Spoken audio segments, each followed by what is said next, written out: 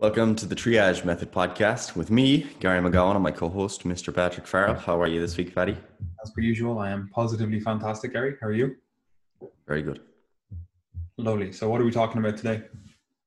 So we're going to be putting in the final installment, or at least for now, on cardiovascular health, essentially. So basically the last number of episodes, somewhere between probably 6 and 10 at this point, depending on which ones you put in the series, have all been dedicated towards the cardiovascular system, how exercise impacts cardiovascular health, what blood pressure is, the different things that affect that, what atherosclerosis is and how nutrition affects that.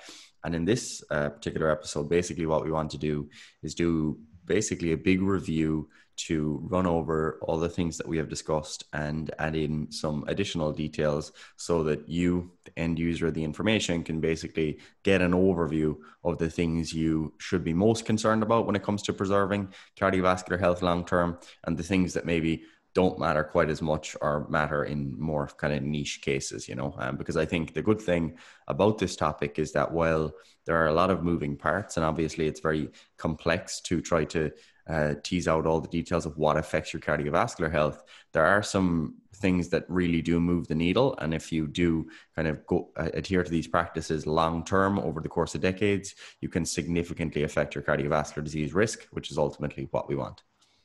Yeah, so we basically have a list of things that we just want to touch on and somewhat bullet point go through some things. Some things need a little bit more explanation. Some things are just like, all right, we've already discussed this in previous episodes, or this is pretty easy to understand, doesn't need a huge amount of, extra to go along with it. So this episode could be extremely quick, or it could be quite long, right? We don't know. We do know we have a few things we want to cover, and we'll see how quickly we can get through them, right? So the first thing first, there's obviously a load of different things, within this health, fitness, lifestyle stuff that you can do that just unquantifiably improves your health, like stress management. Like I can't give you a specific number or a specific amount that's going to decrease your risk of heart disease, right?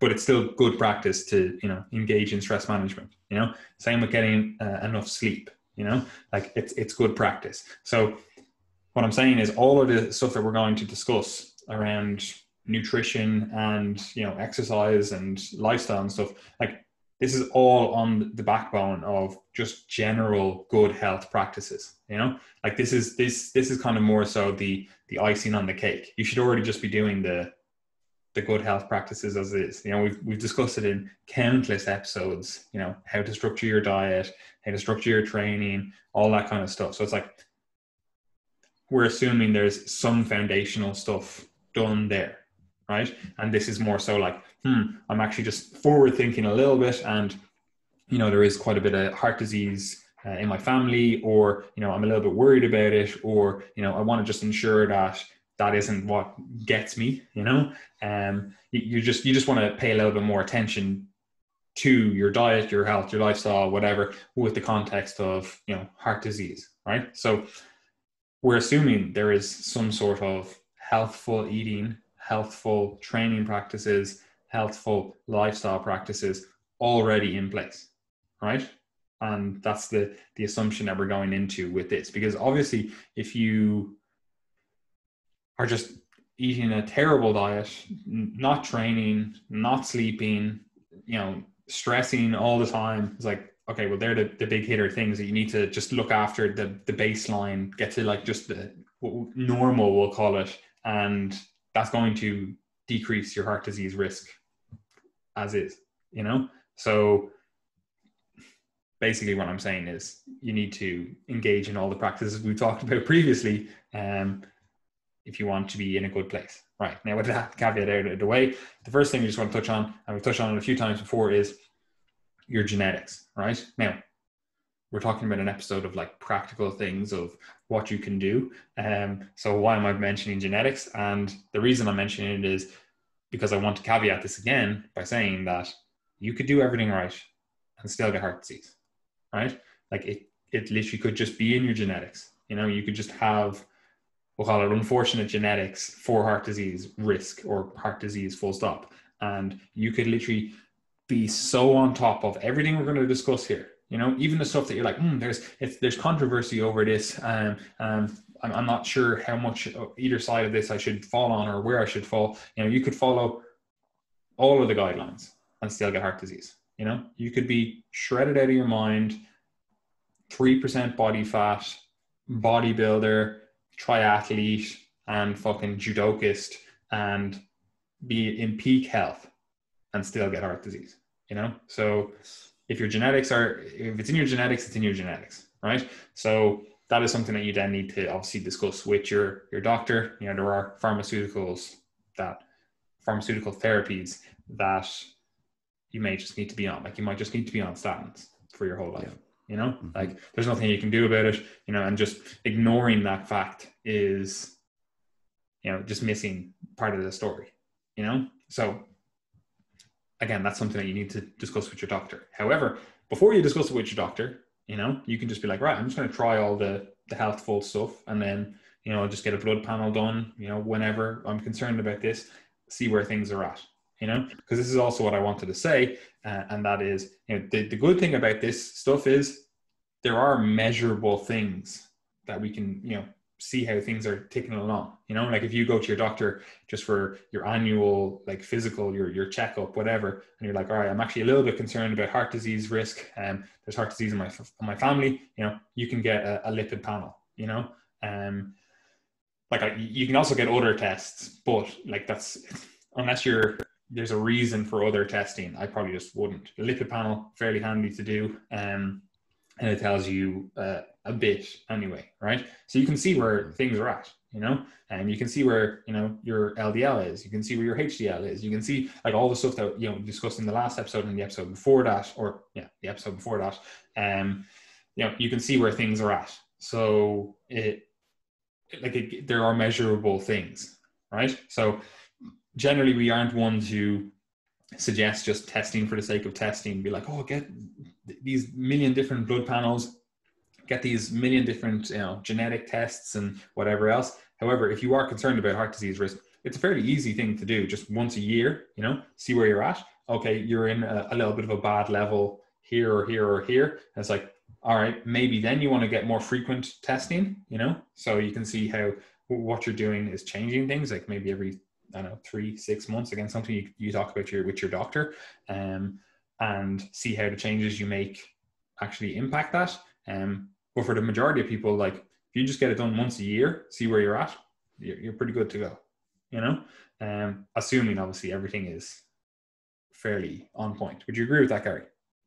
Yeah, like I think the genetics piece of the puzzle is something that's very easy to ignore and not touch, but is really, really important to consider, because like you could have like FH, familial hypercholesterolemia, and if you are homozygous or heterozygous for that condition, like you have varying, basically it exists in some sort of spectrum where the severity of the increase in cholesterol or LDL is going to vary depending on what type of presentation you have.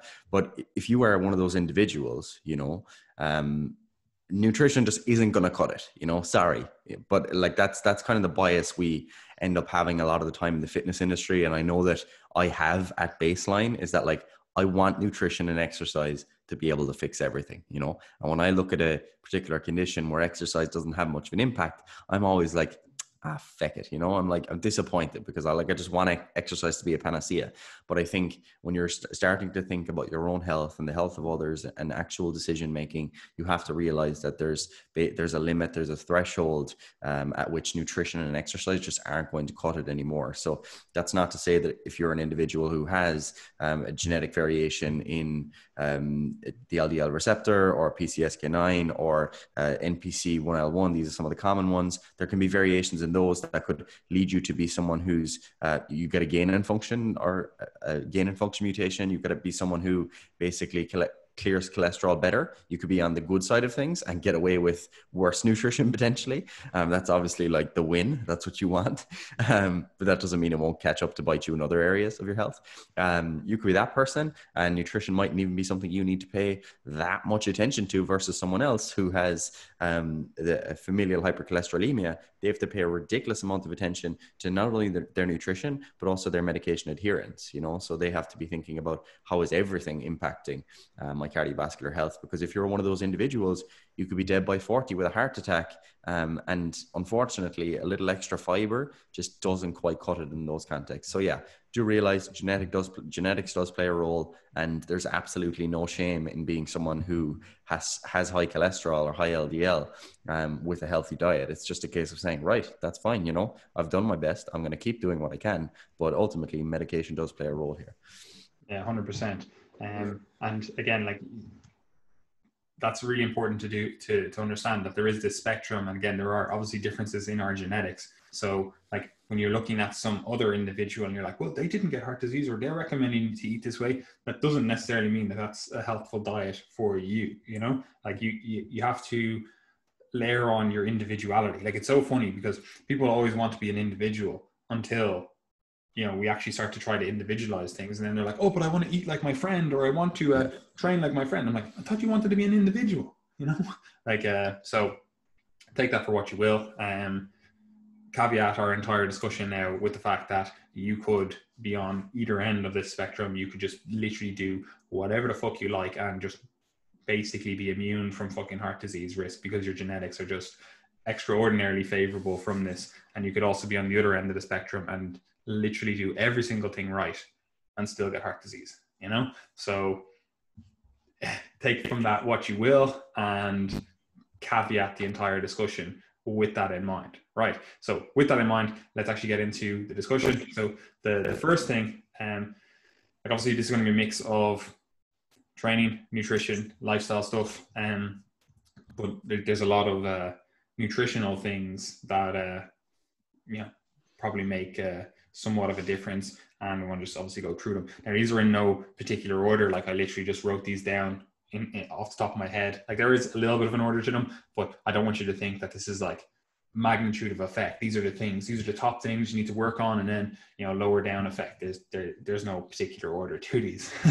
So the first one is just cholesterol intake, because obviously people hear like, oh, the cholesterol in my blood, you know, that it seems to play a role in heart disease. Obviously cholesterol in the diet, that seems to, you know, I would obviously want to manage that. That seems pretty explanatory, you know, or self-explanatory. If my blood cholesterol is high, then I obviously want to change my dietary cholesterol, right? However, it doesn't really work like that. Like, cholesterol is, you know, managed in the body in this like homeostatic way. So if you just eat less cholesterol, like, your body will just make up the difference, right? And same the opposite way. Obviously, if you eat more cholesterol, your body will just make less. Now, that doesn't mean that you shouldn't pay attention to your cholesterol intake at all, you know, because obviously your body can only make a certain amount. So if you eat way and above and beyond that, like you're eating like, I don't know, 50 grams of actual cholesterol per day, you know, like that's probably going to have some sort of effect, you know? But also we can't just, you know, isolate nutrients. Like I'm saying cholesterol here, like you probably have in your head, like ideas about what are high cholesterol food purely from the perspective of like what's been you've been exposed to from the media and your friends, family, or whatever. But that doesn't necessarily mean like what I mean is you're thinking in foods. You're not thinking in like, oh, I just had cholesterol there, you know, you're thinking like, oh, I had eggs, you know, for your cholesterol. So we need to think in the context of the food matrix rather than just in the context of actual cholesterol itself, right? So we do still need to be somewhat aware of cholesterol, because that, by virtue of just being aware of cholesterol, that tends to positively associate with good nutrition. And what I mean by that is you make better food choices with regard to other stuff if you are a little bit more aware of your cholesterol intake, you know? So this is one that I'm not too worried about. You know, it's pretty hard if you're eating a healthful diet, like we generally recommend, or you follow the rest of the stuff we're going to touch on here, to overconsume cholesterol or to consume cholesterol in a manner that would be hazardous to your heart health. But at the same time, I don't want people to just, the argument seems to get, dichotomized, where it's like, you need to be really aware of cholesterol or you need to just ignore it. It doesn't matter at all, whatever, forget about it. And I'm kind of like in the middle where I'm like, yeah, like we probably do need to just be aware of cholesterol because of the food matrix and the overall context of the diet. But it's not something that I'm like, this individual is coming to me and they're eating, this amount of cholesterol. Is this an issue? I'm like, well, it depends on everything else. Do you have anything else to say on cholesterol, Gary? Yeah, I think cholesterol is an interesting one, because if you were to look purely, and this is what a lot of research did do early on, if you were to look purely at the relationship between cholesterol intake and cardiovascular disease, you would indeed kind of see that relationship where, the people who have higher intakes of cholesterol do actually have a greater risk of cardiovascular disease. However, when you stratify that, basically break it down by saturated fat intake, it seems like saturated fat is a fairly strong mediating factor there, in that if you have higher levels of cholesterol in the context of high saturated fat diet, which is often the case, that basically increases your risk further, because basically what happens is with higher saturated fat intakes, you get lower expression of the LDL receptor. And if you don't have the expression of the LDL receptor, you've lower amount of receptors to take up the cholesterol, then what that means is that you've got higher levels of cholesterol then floating around in your blood on those lipoproteins like we discussed. However, if you don't have that high saturated fat intake, then the normal homeostatic regulation that Patty's discussing is superior. So basically, if you're following the rest of our guidelines, which is kind of what we are recommending and assuming that you do, if you follow everything else, cholesterol probably isn't something you need to be too concerned about. But if it's the case that you're like on a really high saturated fat diet, we're not saying that like that is a good situation to also be eating really high levels of cholesterol. So basically, with all this discussion, diet is complex, and the presence or absence of one thing in the diet also affects everything else. Like, for example, cholesterol regulation is heavily dependent also on things like fiber intake. So if you're like, the recommendation for cholesterol might also adjust if you're not following the fiber guidelines that we discussed. So basically, take the whole conversation into account and view it as a spectrum, rather than just like kind of good, bad thinking, Yeah, this is again the unfortunate. We've discussed it before, but it's the unfortunate thing about like most health and nutrition stuff. It's not a pick and choose menu. It's like, no, this is the set menu. You have to do all of these things. Obviously you can pick and choose, but depending on how you combine these things, some things are synergistic and some things only work with the other stuff if you did the other stuff. So it's unfortunate about nutrition, especially because people like to isolate in on different things, and it's like you just can't, right? Anyway, the next one we probably can't actually isolate in on because we've pretty good evidence for it. Trans fats. This is one that, when they came out, they seemed pretty good. Like, it was like, this makes sense. We can store things. We can, from a consumer perspective, it was like the trans fats seem pretty G. However, from a heart disease perspective, they don't seem to be great at all, right? And I always like to caveat this one as like, I'm like, generally we're actually talking about man-made trans fats, because there are trans fats in nature, especially in something like milk, and they don't seem to be negative, or perhaps the overall food matrix makes up for any negative that's associated with these trans fats. You're not just only eating trans fats, Yeah. So again, there's potential confounders there and whatever, but I see no reason for the inclusion of trans fats in the diet, and I think most businesses, most government organizations, most things are like, yeah, people generally don't seem to want trans fats. There's a pretty good awareness that trans fats are negative for health, so we're not going to include them in our products, However, they are still in some products, or they are still in some products in a small quantity, which is, not a big deal if you're only eating a small quantity of those foods, like say some baked goods, However, if you're eating some of those foods every single day, or lots of those foods every single day, which can often be the case, you can potentially be in a negative situation. However, in this day and age, like, trans fats have kind of gone by the wayside. I'm not too worried about people consuming trans fats. It's not something that I'm like, we really need to, dial in on your trans fatty acid intake, because, I'm a little bit worried about it. Like, that's not somewhere I start with an individual, but just for completeness of this discussion, trans fats, they don't seem to be great for the old ticker. So if possible, avoid. Yeah, would recommend avoiding. And to be honest, like, even if they're not still in the food supply, it's still just wise not to consume excess quantities of the foods that they were contained in anyway. Like, don't eat loads and loads of muffins and biscuits and stuff.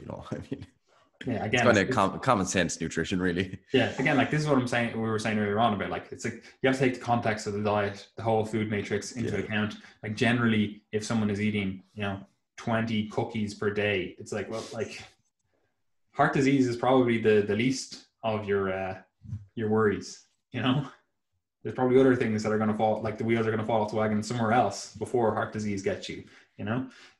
Anyway, right. The next one is saturated fat, and this is, like, it's controversial, which is weird to say. Firstly, it's weird to say about nutrition, because realistically, it's fucking nutrition. Like, it's just food. Like, it's not like politics. It's not like economics. It's not like any of those other things that, potentially are more important than nutrition. And all we're recommending is, here's a potential way you could organize your diet. It's not like you must do this, I'm going to mandate this. It's just like, it's just nutrition. We're just recommending a way to eat that potentially decreases your heart disease risk, right?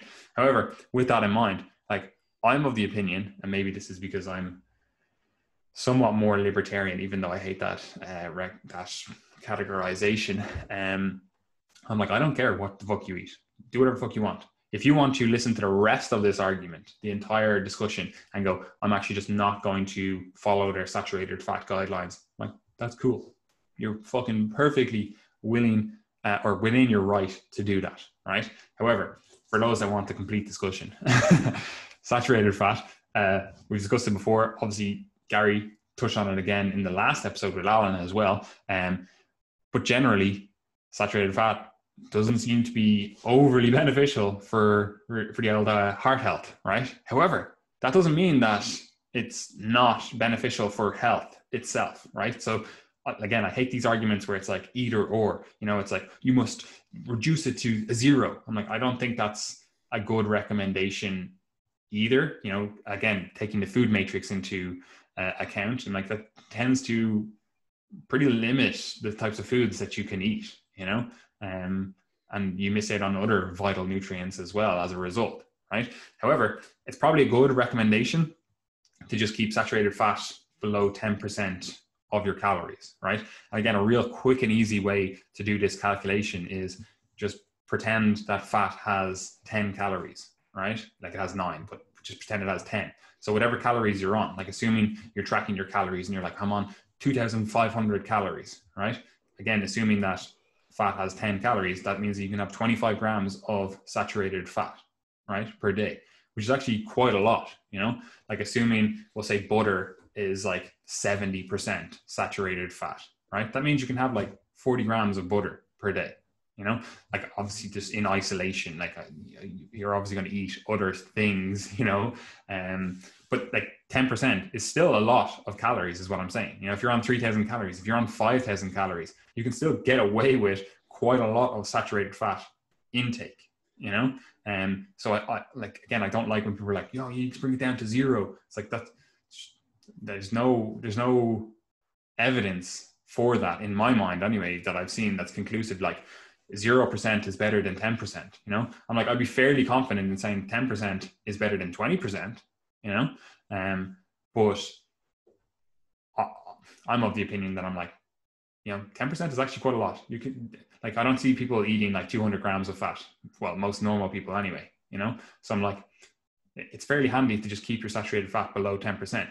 Now, you can also probably go up to like 15%, like, there's research that kind of 10 to 15 seems to be the good spot, especially if you are doing all of the other things. Like if you're like, I'm absolute saturated fat fiend, like all the foods I like are high saturated fat foods, I just enjoy eating these foods, and like it really allows me to stick to my diet and whatever. I'm like, okay, well, let's see if we can get it down to the 15 mark, and then pay way more attention to all the other stuff as well, so we can somewhat mediate any risk that there is between that 10 to 15% mark, because again, the diet is an art or a science of compromise. You make a win over here, you might have to make a loss over here. So what are your thoughts on that, Gary? Would you agree? Would you disagree? Would you be more concerned if someone had higher intakes of saturated fat above 10%? Are you a fan of lower? What's the crack? Yeah, like, I mean, I'm pretty happy with the 10% threshold, because realistically, I don't think that the vast majority of the population are ever going to micromanage their nutrition to the point where like they're actually counting and seeing, is this 10% and is that all the time? So when I see like rough kind of guidelines to say, all right, try and aim for less than 10%, I think that's a sound approach, because it gives people something to aim at. It's likely that they're going to end up above that sometimes, below that sometimes. I mean, like, if you have, I had a large pizza there the other night with like layered in pepperoni and everything. If you were to count up the saturated fat in that, that could take up my intake for a couple of days. So, I mean, like, that's a big spike in it. And then the next day might be a bit lower. So basically what you're looking at is that you want your long-term diet pattern to be close to this level. So I think the 10% threshold is a sound thing to aim at. But again, as we discussed with Alan last week, it is more complicated. And that's why having a simple recommendation is actually good, because it gives you something to aim at without having to micromanage everything. Because like, as mentioned last week, there's a difference between saturated fat from something like butter and unsaturated fat from whole dairy. So whole yogurt, milk, cheeses, for example, even things like dark chocolate, which also have, compounds that can be beneficial for cardiovascular health potentially. So like, saturated fat is not saturated fat in that it totally depends on the rest of the food matrix as well. And hence, if someone had 15 to 20% saturated fat, let's say, and there was two different individuals at that level. One person was getting all their saturated fat from 25% kind of fatty burgers that were cooked in butter, and that was like across the board, that's where they were getting most of their saturated fat, and the rest was coming from like cookies and buns, etc. Whereas the other individual, their overall diet is healthful, and they happen to be getting a higher level of saturated fat because they really like yogurt and milk and cheese. In that individual, like, there's clearly a difference in risk. There's going to be a difference in risk there. So you need to consider the whole diet. But overall, I think the 10% target to aim at is pretty sound. But that doesn't mean that going lower and lower and lower is always going to be beneficial, because effectively what you see in the research is that when there are studies, and this is why null findings sometimes pop up that say that, hey, saturated fat doesn't seem to be much of a risk factor. Basically, what they're looking at is looking at populations that have ridiculously low intakes of saturated fat already, much lower than you'd see in Ireland and the UK with our typical kind of dietary patterns. So when you look at those individuals, like, yeah, you're not going to see much of a difference in risk, because again, people are saying try to eat less than 10%, and that's pretty sound. So what we're really concerned about here is minimizing the amount of people that are getting up in the morning and having a full fry up that's cooked in butter, which is giving them saturated fat for 3 days potentially, rather than saying, hey, no milk, no cheese, no yogurt, So yeah, look, it's not a case of aiming for zero. Aim for less than 10%. And if you're getting on average and taking care of everything else, I think you're doing the vast majority of what you can do from a nutrition perspective.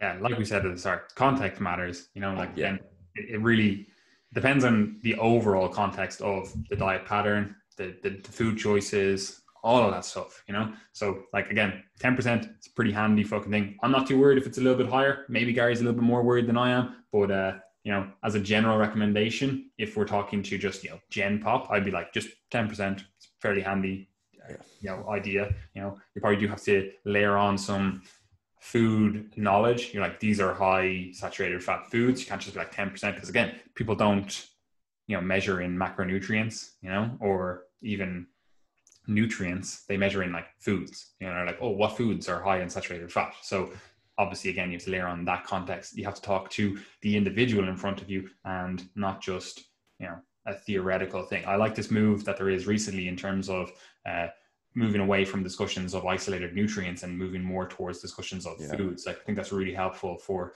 the gen pop, rather than what always happens in like nutrition or health discussions. We basically just fucking circle jerk each other off, where it's like, oh, let's talk in this like academiazed way and not actually help individuals at the end of it all, So we try not to do that, Obviously that's a little bit hard sometimes. Next one anyway. So obviously saturated fat is a big one, but again, as I said before, we discussed it, some people are like, no, I'm just not going to listen to that. That's perfectly fine. Couldn't care less what you do with your life. Let's move on. So the next one is monounsaturated fat.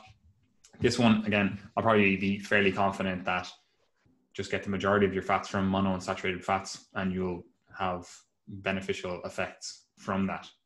Like, there's some worries over polyunsaturated fat, which we'll come to in a second, but there's rarely any worries over monounsaturated fat. So if you're like, oh, I don't know who to believe or whatever, I can be fairly confident in saying that monounsaturated fats, you've hedged your bets. They're fairly inert. They seem to have potentially positive effects on HDL. Now, as Gary and Alan discussed in the previous one, that's not necessarily always, this massive increase. Like, you can't just massively increase your HDL and be like, oh, look, the ratio is all good, and it doesn't matter about the quantity in the blood or anything. It's like this. It's a little bit more nuanced than that. So just saying that, oh, I increased my HDL because I took some monounsaturated fats like olive oil or something, that's not necessarily the entire discussion or the entire argument or whatever, however, I'd be fairly confident if you were like, you showed me a diet and I looked at it and I was like, yeah, look, you're choosing mainly monounsaturated fats. There's a little bit of saturated fat in there. It's below 10%. Happy days, Any other things to say on monounsaturated fat, Gary?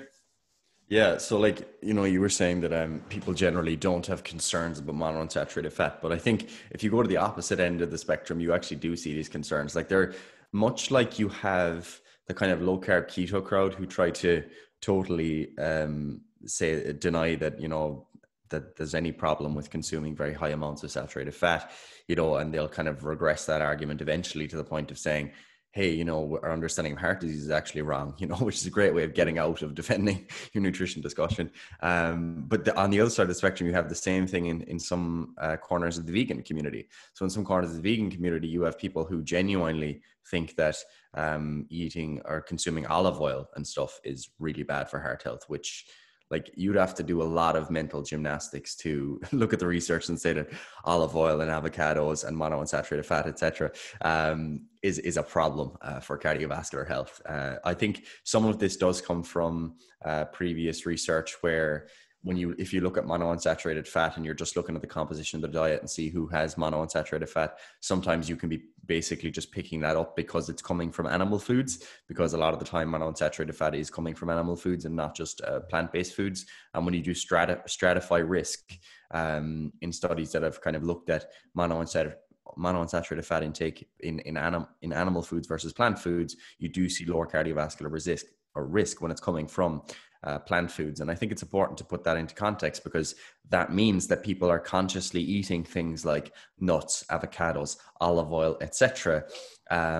Whereas if you're looking at monounsaturated fat that's high in the context of animal foods, you could be picking up individuals who just happen to eat lots of beef and butter, and that's that's coming up in that context. So yeah, it is still a case of remembering that foods are composites. So, when we say monounsaturated fat foods, there's still going to be a composition of fatty acids within those foods.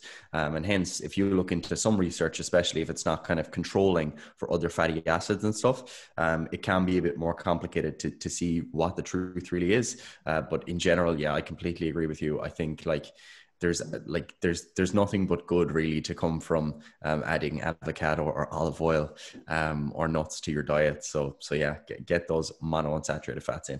Yeah, they're pretty good. And this is also, like, again, you have to always take the food matrix into account, because again, people always like to say like, oh, this food is a high in saturated fat food. Like, if I said beef tallow, right? Like, if I was suggesting someone use beef tallow which is basically like, rendered fat from beef, which would be similar. What's the one for pork? What's that called? Can't remember. Anyway, beef tallow, right? So if I was to say that, people would automatically be like, all right, that's obviously high saturated fat food, right? However, there is technically more monounsaturated fat in that fat, right? It's like 51 to 49, right? So technically speaking, it's like, all right, well, like, this is a high monounsaturated fat food, right? But people would, because it's an animal fat and because it's literally just like rendered fat from beef, they'd be like, oh, it's high saturated fat food, right? So what I'm saying is it's pretty much a 50-50 split. So you could just be like, yeah, like this is a high saturated fat food, or yeah, this is a high monounsaturated fat food. And this is obviously an issue when we're discussing nutrition, because how do you classify that food then? How do you categorize that? Because we're not, like, most people aren't looking at isolated nutrients. They're not going like, oh, this is monounsaturated fat. You know, they're like, this is beef tallow. You know, like it has fats. You know, that's all I'm thinking about. You know, so what I'm saying is it's very hard to isolate nutrients within food and only think of it in that context. And like Gary said, like, you can have people that are anti-monounsaturated fat because of stuff like this, because again, it's like, oh, well, they had a high monounsaturated fat intake, but they also had it in the context of a higher saturated fat intake and also a higher animal product intake, you know? So again, there's confounders, there's people that like to make complaints about everything. But anyway, I'd be fairly confident in saying that monounsaturated at worst is inert, you know, at best has positive effects, you know? So if you're literally so unsure about how you should fucking portion out your fatty acids, and you're like, I don't know if these saturated fat people, these anti-saturated fat or pro-saturated fat people are correct, or the next one we're going to get onto is polyunsaturated, and these pro or anti-polyunsaturated fats people are, you know, I don't know who to believe. You know, I'd be fairly confident in just sticking to higher monounsaturated fat intake, and you know, you've hedged your bets, right? The next one then, polyunsaturated fat. These obviously do include the essential fatty acids. So these are an important class of fatty acids. However, your essential fatty acid intake is actually relatively low and easy to get if you are eating any kind of healthful diet. Now, you may be getting more omega-6 than omega-3. Like the omega-3s are a little bit harder to get, unless you're actually like trying to get them, like you're trying to eat some fish, or, you know, you can get flax and stuff, which, you know, doesn't really convert as well as we would ideally like. But there is also like krill and algae oils and stuff like that. So you can get regardless of your diet pattern, if you're vegan, vegetarian, plant-based, fucking carnivore, like wherever you fall on it, you know, you can, with a little bit of work, get your essential fatty acids, right? And the great thing about essential fatty acids is, you know, the great thing about fats in general is they are stored, right? So, you know, you can eat more one day and not have to worry about it. You know, like it's not like you have to eat them every single day. It's not like you have to eat fish every single day, or else, you know, you're not going to have enough essential fatty acids, right? So you can eat some on fucking Monday and Thursday. You can be like, they're the 2 days that I eat higher intakes of, you know, the essential fatty acids, and I get enough that it covers me for the rest of the week, right? So that's kind of good about the polyunsaturated fats, or rather the omega-3s and omega-6s. However, there is some controversy over omega-6 intake and heart disease, and omega-3 intake and heart disease. And people like to be like, oh, omega-6 is inflammatory and omega-3 is, you know, anti-inflammatory. And that's just not the way human physiology works. And I always like to do this, like to remind people that arachidonic acid is one of the key signaling mediators in muscle building. And arachidonic acid is an omega-6 and is touted as being pro-inflammatory, right? So you over there can definitely go over and be like, I'm never eating an omega-6 again. I'm like, cool, I'm not going to build any muscle. You're perfectly within your right to do that, right? So anyway, look, we're not going to get into the discussion of omega-6s versus omega-3s, because like it's not a discussion in my mind. I'm like, it's stupid. It's just not, yeah. Yeah, like it's And like there actually is, to support your point, there actually is research supporting or supporting omega-6, helping hypertrophy. So I don't know if you remember this. You're probably just a little bit too young for this, but they used to sell arachidonic acid as, yeah, I know, I do remember that. Yeah. you know, like so. Anyway, look, it's irrelevant. There are concerns. Now, I'm not saying that all the concerns are just stupid or whatever. There are concerns to having a completely skewed omega-6 to omega-3 ratio. That does seem to be, or certain ratios seem to be more healthful than others. If your intake is 3,000 omega-6 to 1 omega-3, that's probably not healthful. Like there's people that are like, it should be 1 to 1. I'm like, it's probably a little bit unrealistic in most diet patterns across human history even. But I would be aiming for a more even split. Like I like kind of a 4 to 1 or a 10 to 1 ratio of omega-6 to omega-3. But again, this is like very like micromanaging your diet, and it's not something that I'm like just eat some fish twice, 3 times per week. You're pretty good to go, and maybe don't have a huge amount of like industrial seed oils or something, and you won't get extraordinarily high intakes of omega-6s, and you're good to go. Like that's like it shouldn't be too hard. It's not something that I would be overly concerned about it unless you had to be overly concerned about it. Obviously we're talking about heart disease, so maybe you are overly concerned about it, in which case you probably want to eat a little bit more omega-3s. They do seem to have anti-inflammatory properties, and pretty good all around. Maybe you do want to lower your omega-6 intake. That'd be pretty good as well for some people, right? If you are in an inflammatory state and you're like, oh, these are maybe potentially, inflammatory promoting. I'm like, okay, cool. Like you can reduce them. Maybe you might see some positive effects. It's not something that I would be like, this is my first port of call,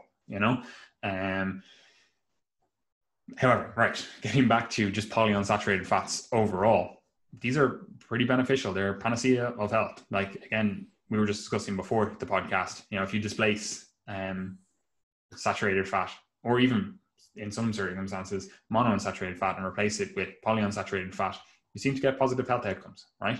Yep. So I'm like, yeah, have some polyunsaturated fat in your diet. Like I've actually got articles written on our site about fat intake and everything. So if you want to read more in depth into it, get a lot of references, etc. Like they're on our site. You can read them. But pretty good, pretty beneficial to get some polyunsaturated fat in your diet. Now, would I be like, right, 100% of your fat intake should be polyunsaturated fat? No, probably not. That's probably not how I would set things up. But having a decent amount of polyunsaturated fat seems to be beneficial, right? Now, I probably wouldn't recommend cooking with it, but that's me. I'm a biochemist, so maybe that's my bias coming through. I'm like, oh, well, like I don't like the oxidization or these fucking products that are made from the heating process. However, I don't think it's a huge, like the magnitude of effect is not huge. I probably wouldn't go out of my way to buy some sort of polyunsaturated fat as a cooking oil, but I have no problem saying, add some sort of polyunsaturated fat to your meals. I would probably just cook with a monounsaturated fat, or potentially even a saturated fat, but that's my bias, and you have to layer on your own bias. Maybe you're just like, I actually just don't think it's a huge issue cooking with polyunsaturated fat. Like I actually don't think it's a huge issue, but I'm like, I just don't see the reason why you would go out of your way to cook with a polyunsaturated fat. Do you have any thoughts on that, Gary? Yeah, like I mean, cooking oil is one of those things where like you have to weigh up, one, the smoke in your kitchen, two, the flavor, which is pretty significant, and three, obviously the health effects. So I mean, like for me, like when I look at the kind of typical oils that people would cook with, like I would agree with you. It seems like cooking with monounsaturated fatty acid dominant oils are the way people typically think of them. So like olive oil, for example, that they tend to be quite healthful and they tend to be frequently used, and tasty depending on your taste preferences. So yeah, I would generally agree. The only thing I would say is that, like, going back to the kind of omega-6, omega-3 discussion, just to kind of support your point more or less. I think it's just one of those things where, like, it's a ratio that's kind of made out to be really scientifically useful that just doesn't really have much hard evidence to support it. And basically, like, what you're probably looking at there realistically, if you do find evidence to support, oh look, it looks like those with a lower intake of omega-6, or lower ratio rather, you're basically probably looking at someone there who maybe doesn't consume as much omega-6s from baked goods and things like that, because someone could have a very high ratio of omega-6 to omega-3, and that could be solely because they're getting a lot of sunflower oil based products, baked products that are low in omega-3s, and as a result they have a heightened level of omega-6s. But it's not really the result of them actually making conscious choices to consume things like walnuts or flaxseed oil or other types of healthful oils or fish or whatever. So basically, I think a lot of the things that you do see emerge from the body of research in general on fatty acids are things that reflect diet patterns. And I think if you just focus on a good quality diet that is containing things like fish and olive oil and nuts and seeds, etc., the fatty acid composition is just going to take care of itself, and you don't need to sweat it too much thereafter. So yeah, bringing it back to the food-based stuff, that's the only reason I bring that back, because, I don't want people getting caught up in ratios and specific numbers and everything, when realistically just focusing on basic food choices, maintaining that over the long term is going to give you the vast majority of what you actually need here, 100%, Gary. Right, now the next one, I'll let you talk about it because I've just been chatting shit for a while. Carbohydrates and heart disease. Where should we be at? Yeah, so like carbohydrates and heart disease, again, an area of some degree of controversy, because if you go to some areas of the interwebs, again, the kind of low carb, high fat, keto side of the internet, they'll start to say that, it's all just carbohydrates. That's the sole problem. It's all just carbohydrates. And that's not actually totally absent of truth, in that there's an element of, does your carbohydrate choices affect your cardiovascular disease risk? For sure. But that kind of works in both directions. So if you're eating a diet that is very high in processed junk foods, and really high in calories, really high in carbohydrates, really high in fat, I'm never going to argue that that's a good diet pattern. Like, it's just not a good idea. However, to turn around and say that it's the carbs is just a really poor way of looking at things, because in general, when you look at the types of foods that people consume when they consume high carbohydrate diets, they're also consuming lots of fat and lots of calories, So like, I mean, if you're saying, oh man, all these carbs are awful. Look at these donuts, look at these French fries, etc. They're not just carbohydrate based foods. They're also really high in fat and really high in overall calories, and are really, really palatable. So when looking at carbohydrates in general and their role in cardiovascular health long term, I think there's a couple of different things you can look at. So firstly, on the kind of positive side of things, trying to consume a higher amount of dietary fiber, consuming whole grain based foods, beans, legumes, etc., is a really good way of going about things. Okay, so increases in dietary fiber, really beneficial for cardiovascular health. Multiple mechanisms involved. One of the potent ones there being that when you consume higher amounts of fiber, literally acts almost like a medicine to increase the amount of cholesterol you excrete. It's beautiful. It's a real nice mechanism. Increased bile acid production, takes cholesterol out of the body. Boom, fiber doing its job. Okay. Increases bile acid sequestering. You said production. Sequestering. Yes. Sequestration. There you go. If you want to focus on the sequestration process. But yeah, basically, there you go. Like, that's just one mechanism of the health promoting effects of fiber. Just on that while we're here, just because it's actually the next point, the recommendations for fiber, 10 to 15 grams per 1,000 calories, roughly. Like, obviously I'm not too worried if you get 9 grams per 1,000 calories or 16 grams, or if you go a little bit higher, perfectly fine for a lot of people. Some people do find they get GI distress with that, with higher intakes, especially if they're not accustomed to it.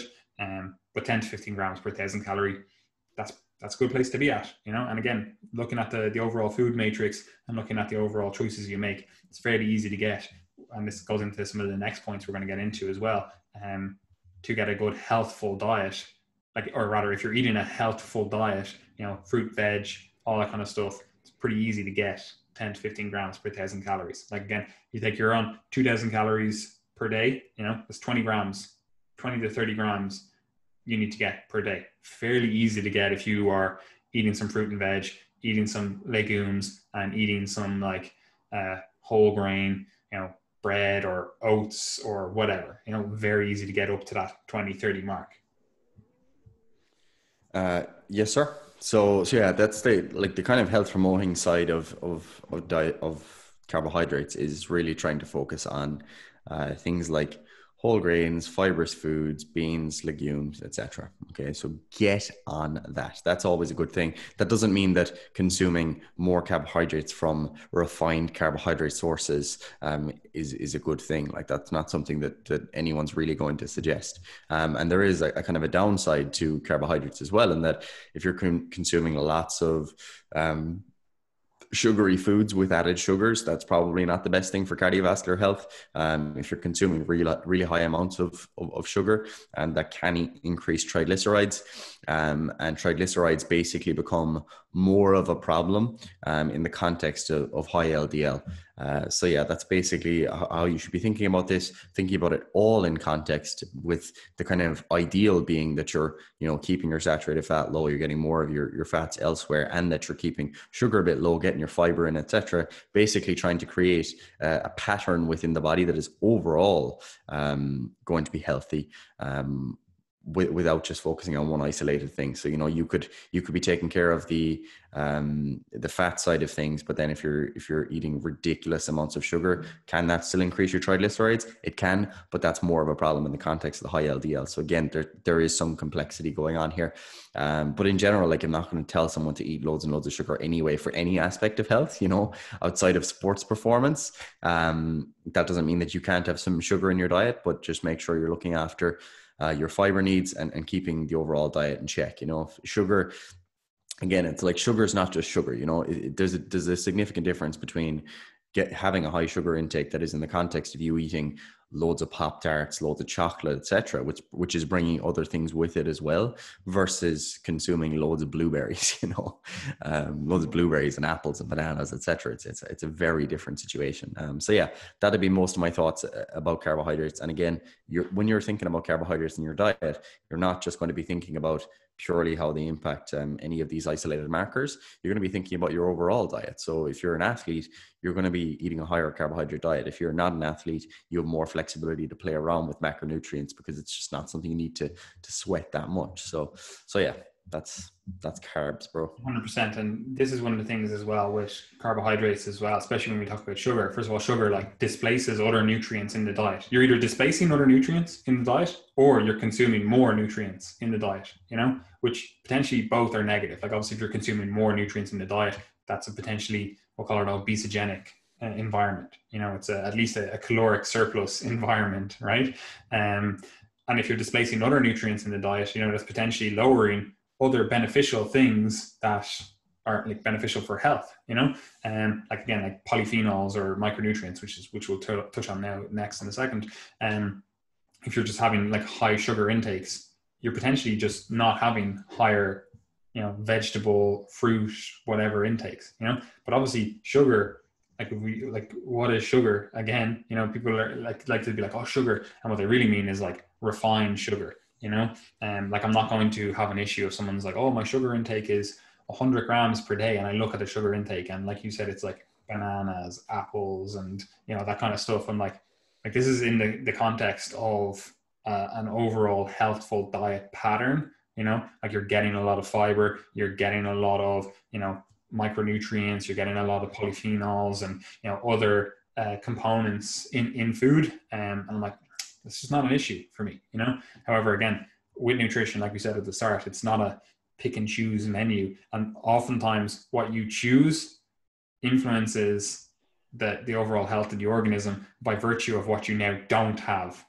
in the diet, So if you're literally like, oh, it's grand, they said sugar isn't too much of an issue once, we'll say calories are controlled for, I'm not in a caloric surplus, and that's not necessarily the case, because you now aren't getting all of these other beneficial nutrients because you're choosing to literally just eat table sugar instead, So like, we do have to take that stuff into account. Now, again, does that mean you can never have some candy or sweets or anything ever again?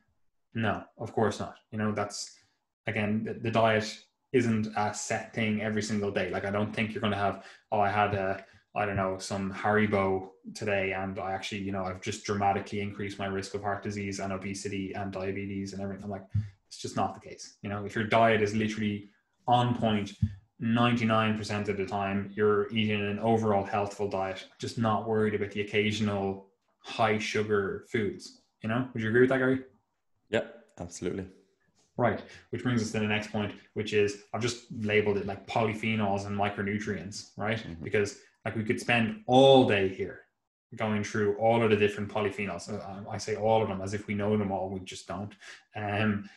Or bioactive components of food, and obviously the micronutrients as well. We could spend all day going through them all, right? But we're not going to. And instead, what I'm just going to say is, getting a higher intake of polyphenols, bioactive components, and micronutrients seems to be good buzz for heart disease prevention, right? So eat a micronutrient dense, healthful diet, and you're good to go. I don't think that's too outlandish to suggest. Would you agree, Gary?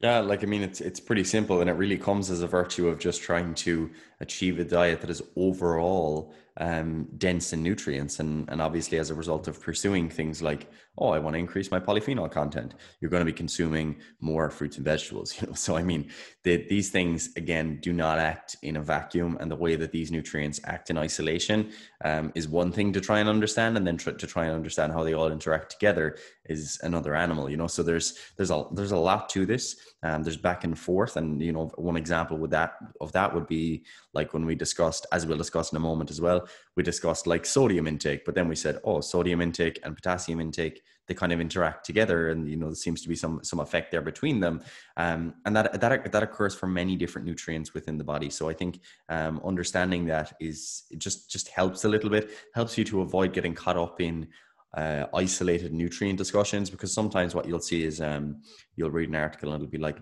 focus on this one micronutrient for cardiovascular disease, and it's just rarely that simple, rarely ever that simple.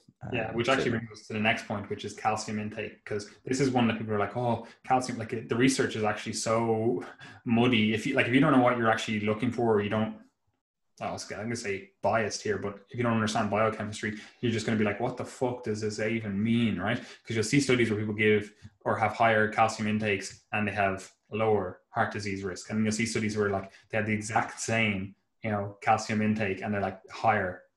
Yeah, I said lower, didn't I? Yeah, so higher heart disease risk, so you're like, what the fuck is going on here? And it does appear to be like a case of the manner in which you consume the calcium, but also in the context of all the other stuff that you're doing, right? Now, that I don't want people to think when I discuss this that this is like, oh my God, the magnitude of effect of this is so big that, I need to follow this rather than any other bit of advice, the saturated fat, the anything else. I'm like, no, this is the thing, right?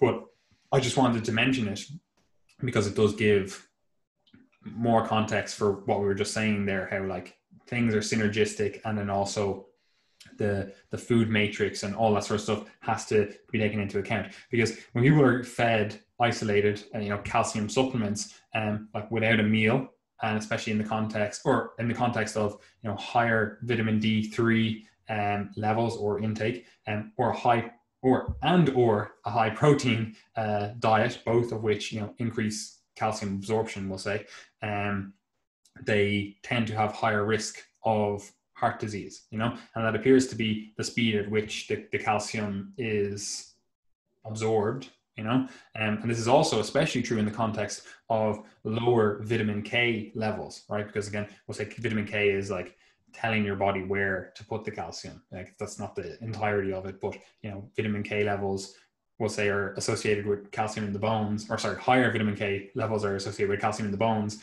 versus calcium in your arteries, which is, not exactly ideal for the old heart disease stuff. So with that in mind, I probably wouldn't suggest someone supplement with calcium. However, I'm not worried about a higher calcium intake if we are having it from like drinking milk or eating fruit and veg that are like higher in calcium. It's not a worry for me, right? So effectively, the only reason I bring this up is because that is something that people will look at. They'll look at an isolated nutrient and be like, oh, this seems to be positively correlated with health, or seems to be positively correlated with this disease process, in this case, heart disease. I better go out and buy a supplement for it, right? And in my mind, I'm like, that's the last thing you want to do. The first thing is, where can I get this from? Food, right? Because there's probably either synergists or there's more of a, we'll say, a homeostatic mechanism to regulate the absorption or the intake or whatever when you're actually eating it from food versus when you're just getting it from a supplement, right? And that brings me to the next point as well, which is if you are going to supplement with anything, you should look at the counter-indications. Is this counter-indicated for a certain disease process or whatever? Because you'll see this as well where people are like, micronutrient or multivitamins are bad for your health. There was research that came out to suggest that people who take multivitamins have negative health consequences down the road. I'm like, this is just completely abstract from like reality. We have to take the entire food matrix, how they consume it, the rest of their diet. Like, are they taking a multivitamin because they're like, my diet is actually fucking trash, so I'm going to just hedge my bets here, like that could be the case, so we have to take a lot more than just looking at things in isolation into account when we are actually trying to supplement. Like, you should treat supplements like pharmacotherapy. You wouldn't just be like, all right, just give me this random drug, so why do you do it? Just because the drug is over the counter, like you should be digging a little bit deeper into this stuff if you are going to be going out and buying supplements. However, I actually just don't think people should be supplementing with calcium if they are, they're thinking about their heart disease risk, and I would just rather see it from the diet. Do you have anything else to say on that? Yeah, like as I said to you before the podcast, I'm not massively familiar with the research on calcium supplementation and cardiovascular disease itself. But I mean, like when you actually look at the dietary stuff in terms of like when people have higher intakes of calcium, I think that in the general consensus there is that is beneficial for cardiovascular health. And I mean, if you think back to the blood pressure discussion, I'm not sure if we even discussed it in that episode, but I mean, when you look at calcium intake and blood pressure, it does seem like there's a positive effect there, at least, without even going into any other area of cardiovascular health. So I mean, are you going to be concerned about consuming calcium based foods? No.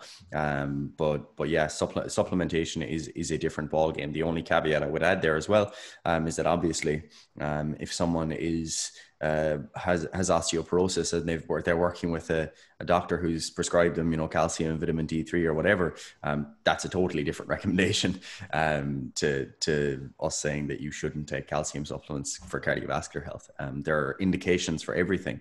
And when prescribing is, like, as you said, when you're prescribed a medication that is prescribed with other side effects and contraindications in mind, and the same thing for supplementation. If a doctor is prescribing a particular supplement for a disease state, they're going to be considering how that might interact with other comorbidities you might have, for example. So yeah, just don't go out and read one article that says, hey, let's supplement with calcium, and then go taking 5 grams a day, And also, there's obviously ways, again, like I say, again, the osteoporosis example, like there are obviously ways to reduce any negatives associated with this. Like, just eat it with food. Like, if you're going to have a calcium supplement, take it with food. It just slows the rate of absorption down.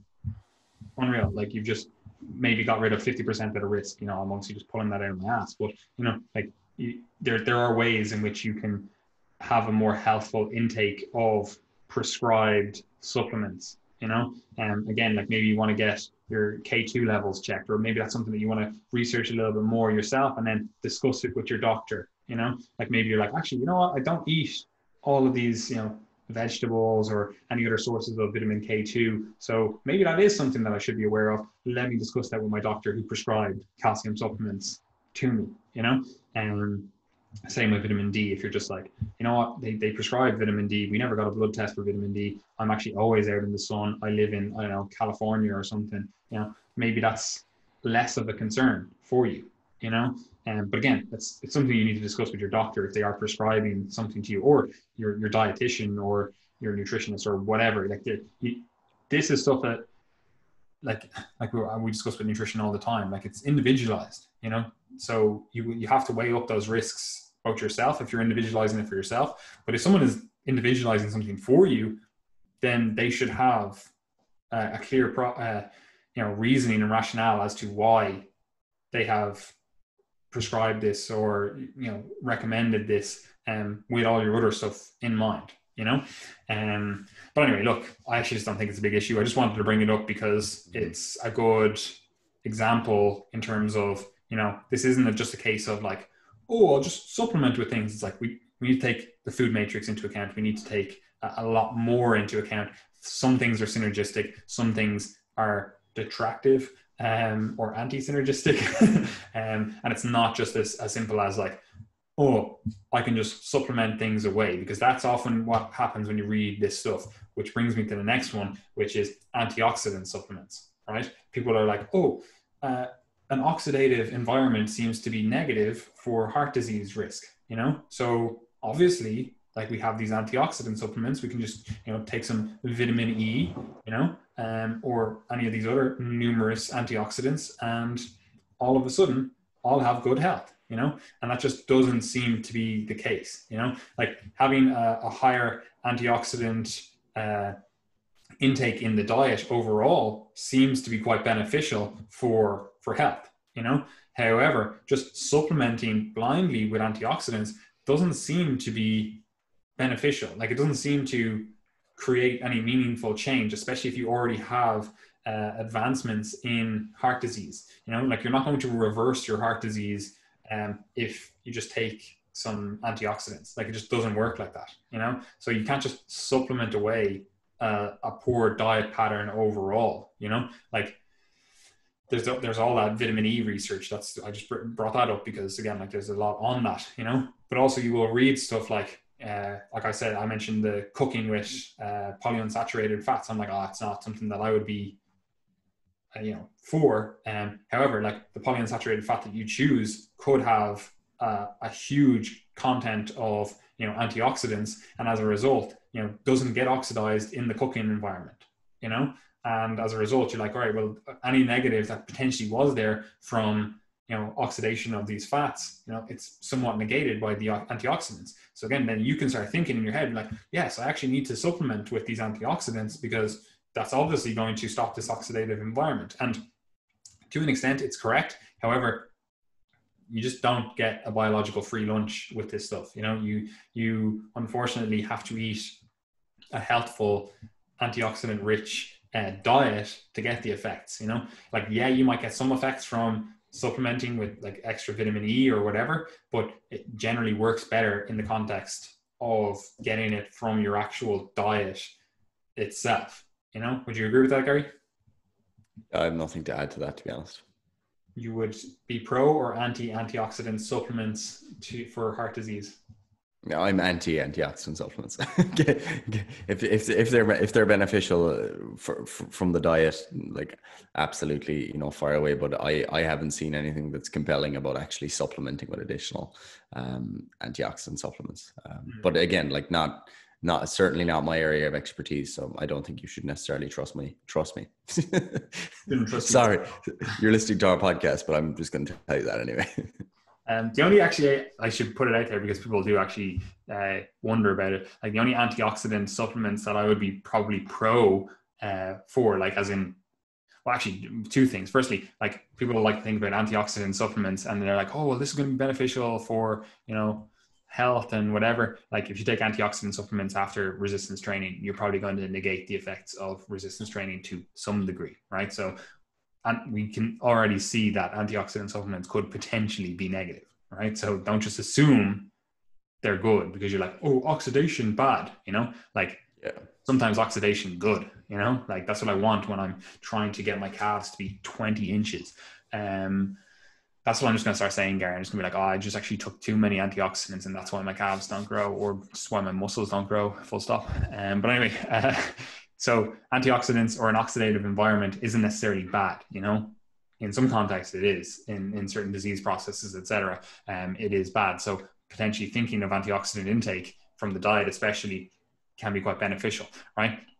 But I don't think supplementing with an antioxidant supplement itself would be a good idea in general, you know. I don't think it's going to give you as much bang for your buck as, you know, food. However, if you're like, oh, I actually think, you know, maybe I do want to supplement with some sort of antioxidant supplement. The way I would do this, if you're like, I want to do this, the way I would do this is just get some like a greens smoothie antioxidant drink, you know, like or I say green smoothie, like any kind of, you know, powdered greens, any kind of powdered vegetables, fruit or whatever, you know, like that. Potentially, if you're like, I need to supplement, that's the way I'm going to do it. Like that's probably how I would do it, because you get a lot of the actual food components as well, and also you get other beneficial stuff. It's not like just high dose vitamin E or something, you know. What would be your thoughts on that, Gary? Would you be pro drinking a greens smoothie to get your antioxidants?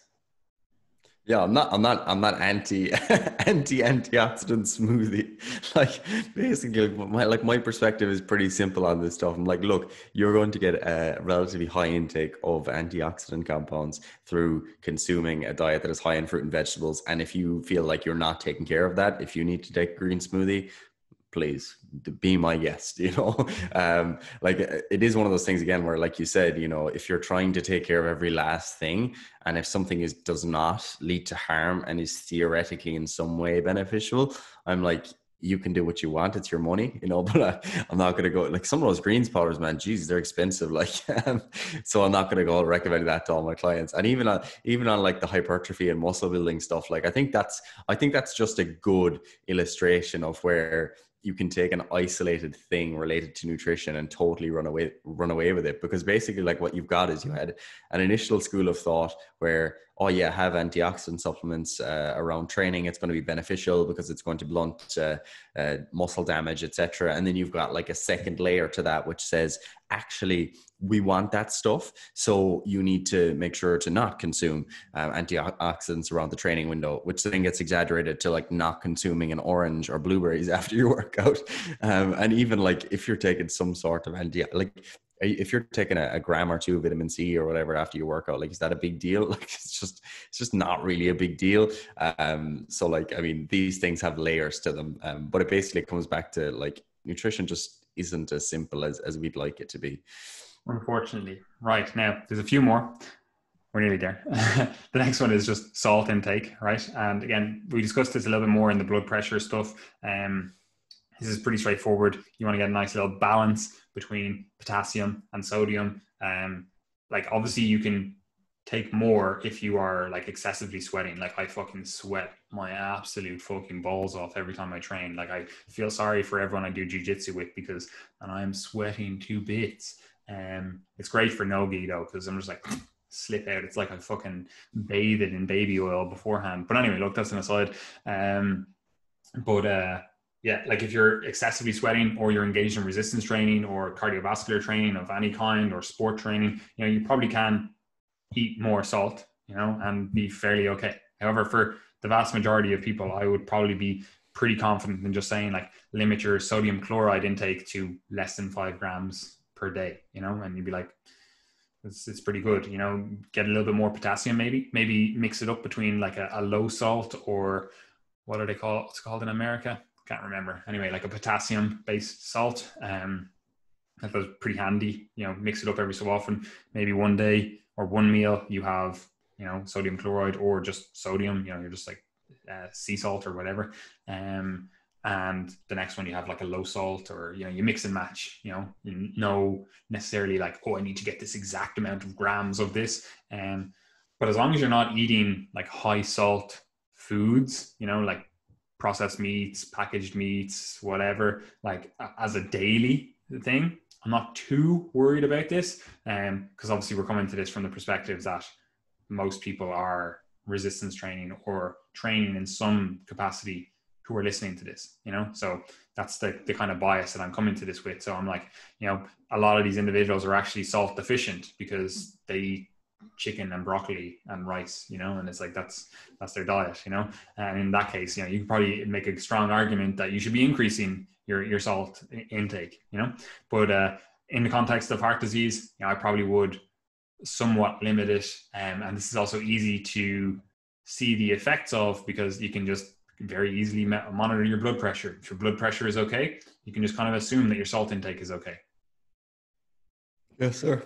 On your sweating note, my girlfriend woke me up last night in the middle of the night to ask me if I wet myself, urinated myself, because I was fucking drenched, literally soaking, swimming around the bed. It was just so wet. I didn't wet myself. I was actually just sweating so much. So I'm telling you, man, these are the unspoken about problems of being a male who trains.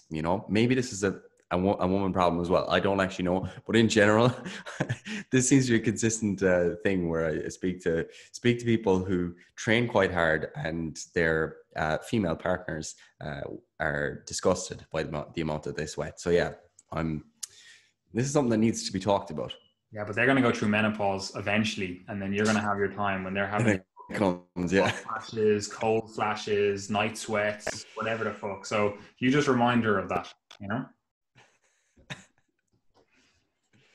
Yeah, my poor dad actually gets the raw end of the deal because my mother's actually just always roasting. She's just one of those people. So she sleeps with the window like literally wide open, and he's just like.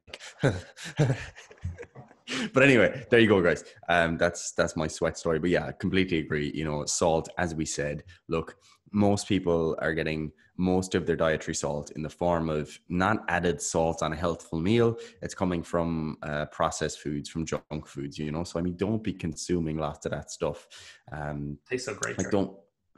Tastes great, I mean, if you're having chips and pizza and burgers, etc., very regularly, and you're eating lots of crisps and stuff like that, like clearly that's just not healthy. You don't need us to tell you that, and that's often contributing a lot of the salt that comes in through one's diet. And that's often my concern when I see people who say, oh, add loads of salt, that's what you need to do. All this salt information is just a conspiracy. It's not actually true. Like that might be the case for someone who's a very hard training individual, eats a really quote unquote clean diet. Like you said, they make an effort not to add any sauces. It's all whole foods.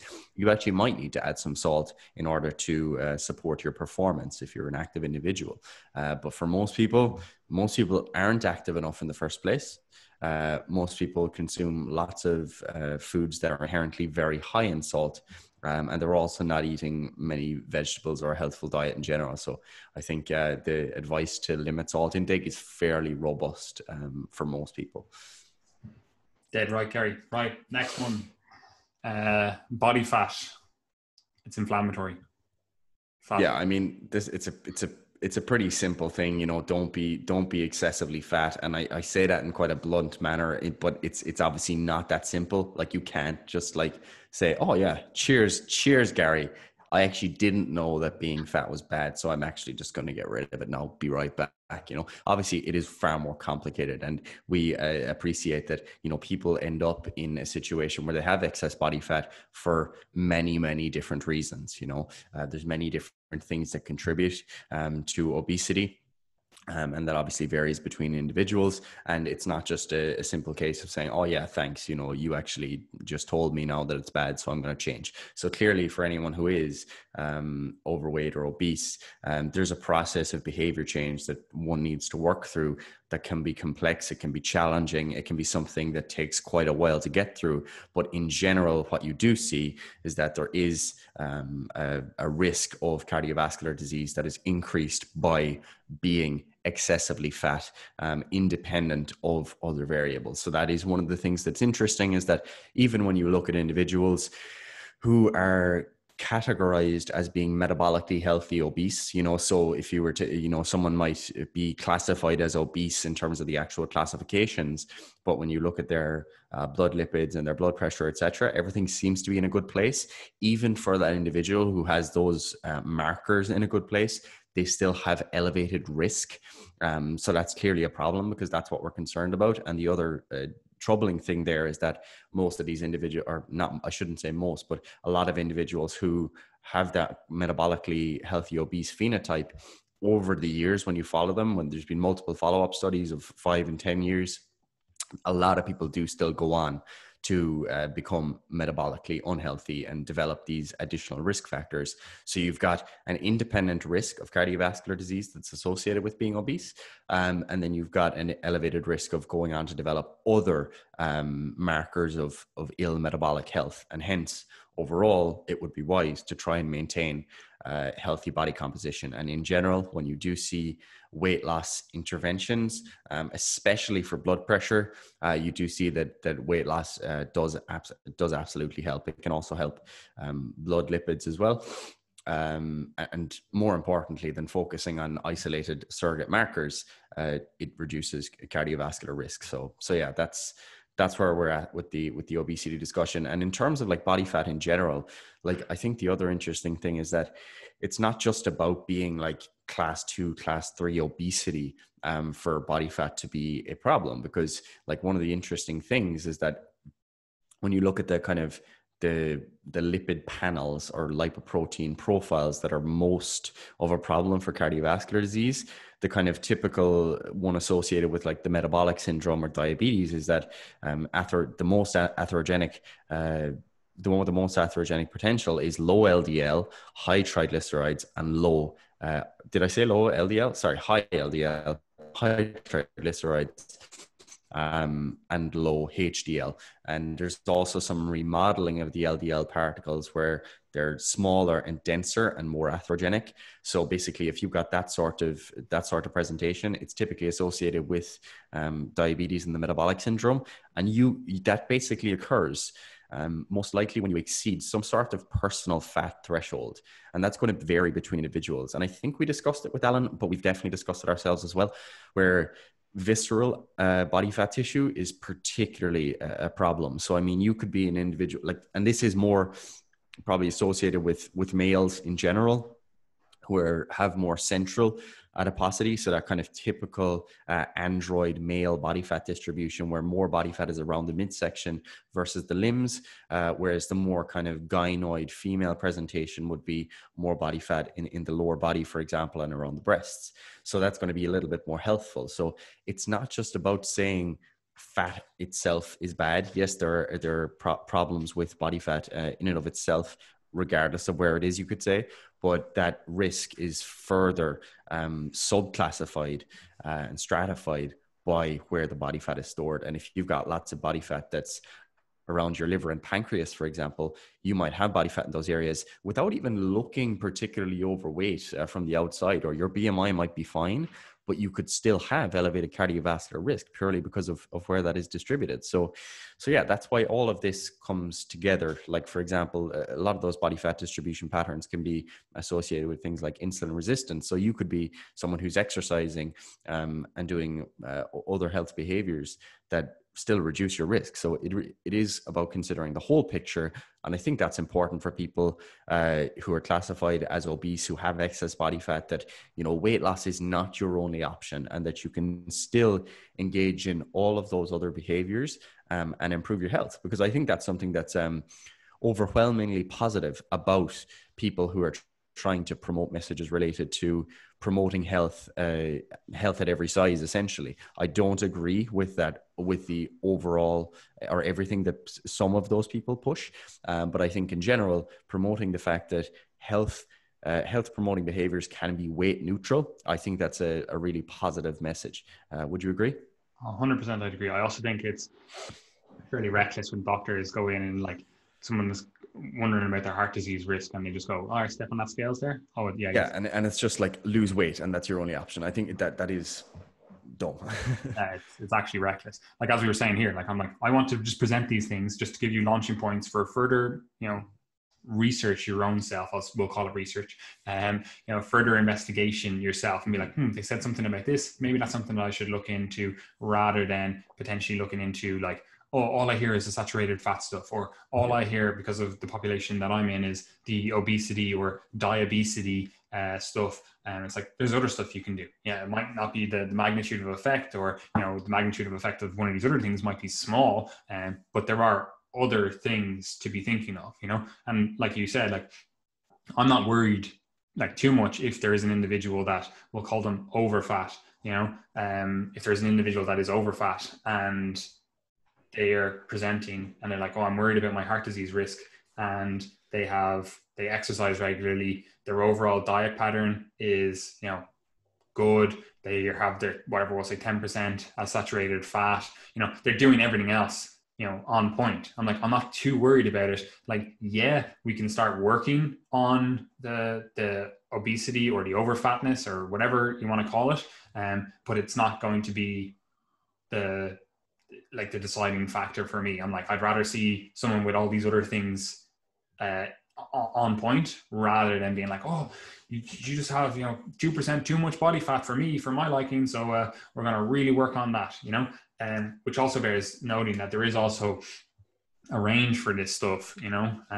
Like, you can be too low on body fat. Obviously that's just less likely than, you know, having too much body fat, but also, and it bears noting that you can be completely healthy, you can be completely, like, you know, jacked out of your mind, completely like shredded, abs on show, and still get heart disease, you know. 100%. So like, don't think just because, oh, the lad said you know, body fat and inflammation seem to be linked, and that means that because I have low body fat, I'm in a good place. Like, that's not necessarily the correlation, you know. It's like, yeah, it's potentially more likely. However, I know individuals that are, you know, in way better metabolic shape, and they are higher on the body fat range, you know.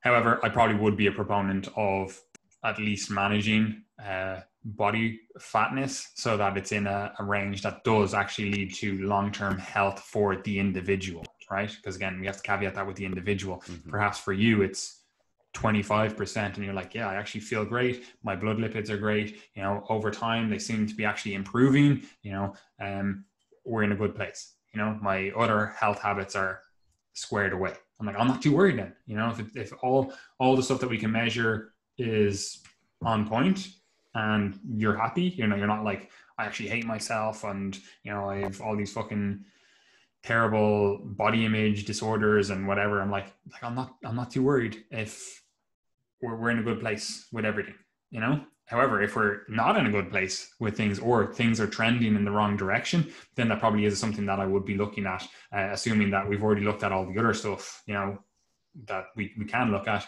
And you're like, all right, well, the only thing that we potentially have to work on now is body fatness. So we're going to have to work on doing something about that, you know, either reducing calories, which is also a thing as well. It's not necessarily the body fatness that is the issue. It is potentially the higher calorie environment, along with a higher inflammatory environment, because body fat itself is inflammatory, you know. So you're combining a few things, and that needs to be taken into account. Like, if you have a higher body fat level and you are, you know, in a calorie deficit, you know, you're dieting, it's like, well, that's potentially different than someone that is, you know, of a higher body fat level and eating in a caloric surplus over time, you know. So the overall context does need to be taken into account.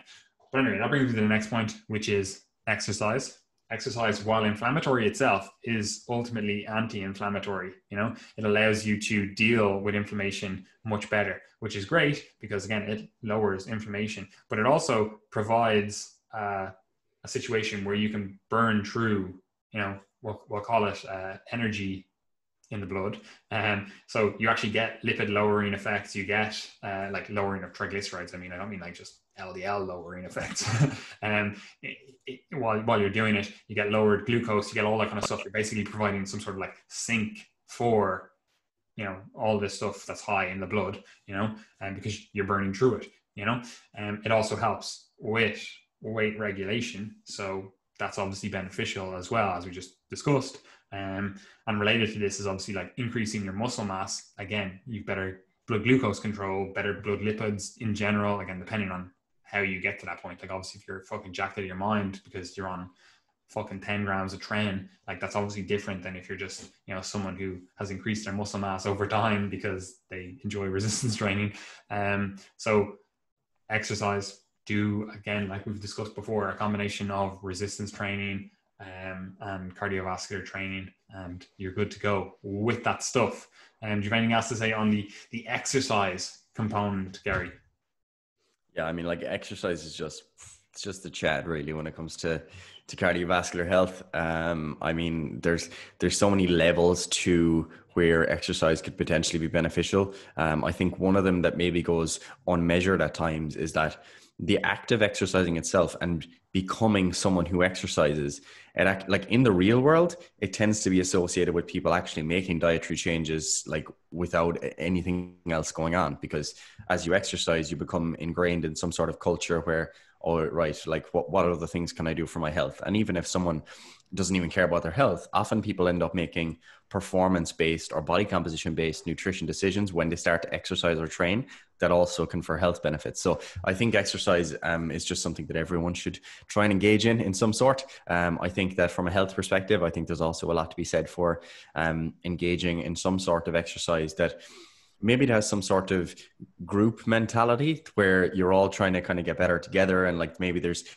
exchange of information related to health and nutrition, etc., or that it's maybe performance based where there's a very clear drive for you to keep coming back each week and do better and to change your nutrition to support that. But obviously that's kind of like a 10,000 foot view of like how exercise could be beneficial. Like overall, like I mean the cardiorespiratory fitness component itself in terms of having a higher VO2 max, that's something that's beneficial. The act of exercising itself and the contraction of the muscles, as you said, how that helps with basically teaches your muscles to act as a sink for blood glucose, super beneficial.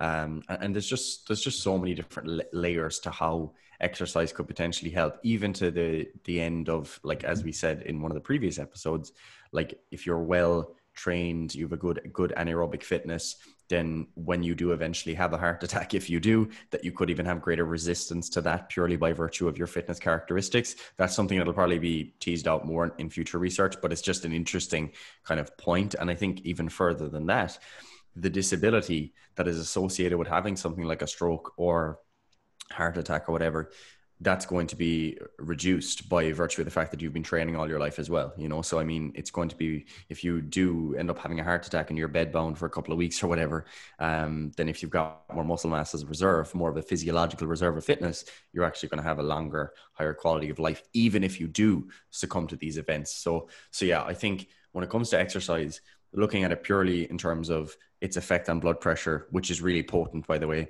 or its effect on lipids or whatever, I think you actually fail to see all of the potential benefits that exercise could potentially have. You know, even in terms of like the liver fat discussion and the visceral adiposity, it seems like there's some evidence for, you know, exercise just being independently reducing that, regardless of kind of the rest of your body composition anyway. So yeah, there's a lot to it, but I mean, if you're listening to this podcast, like, just, you should be training, you know, 100%. Do some training.